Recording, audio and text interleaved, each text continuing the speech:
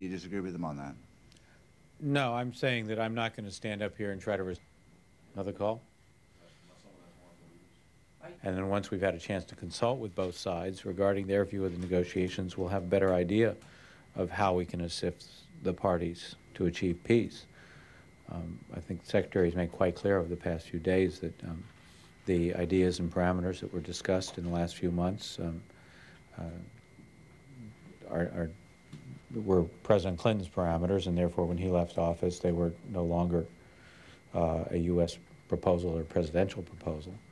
The parties have not agreed on any other basis for final status talks at this point, although they had their discussions at Taba. And so we'll be talking to the parties, and we will consult with them. We'll have a better idea at that point how we can best assist them to achieve peace. And parameters to be an offer that